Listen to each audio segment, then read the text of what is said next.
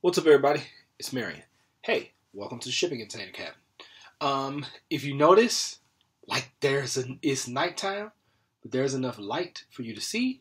It's because we've made some upgrades. The container cabin looks like a construction site again, but I want to show you what I'm working on, and get some creative and constructive criticism. First thing first, throw away all of these dang bottles. Okay, so this is what's up. We have new lighting. I decided not to get dedicated solar lights. Although I did pick up a couple of the regular. I decided to get a very low wattage light that could run off of my solar panels. So here it goes. This one light is like 400 and something lumens, which is twice the amount of what I had, and now you can see it. Got that. Thanks for those who've been praying. I finally got a carbon monoxide detector. Yep, finally got a carbon monoxide detector. Now, that's not saying that I got carbon monoxide in here because both doors are open and everything. So, this is what's going on. I have the new lights. I have new carbon monoxide detector. And now I will show you what I'm working on. Okay. That's off the 70% off pile. That's log cabin siding. It's normally $15 per 8-foot thing or whatever.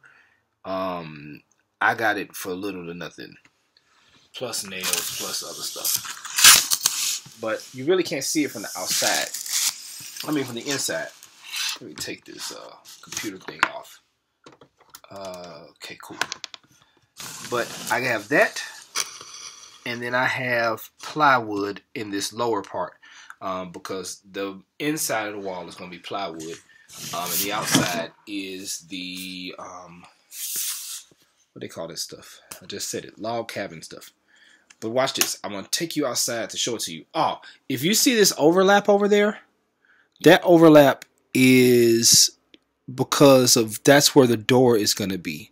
So where you see past that red bin, that stack of bins, you're not going to see that pretty much longer. Let me do this. I want to take you outside and show you what that log cabin siding stuff looks like from the outside. Step through this little crack. Here is it from the outside.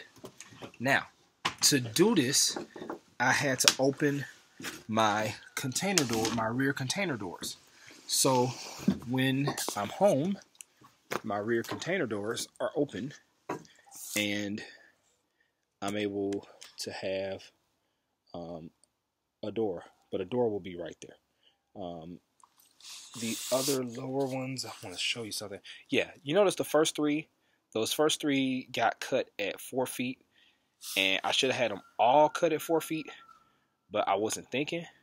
But cutting them all at 4 feet gives the door the exact amount of space that's needed. So, yeah, and don't mind that one up top. Tomorrow, when I feel like it again, I will get a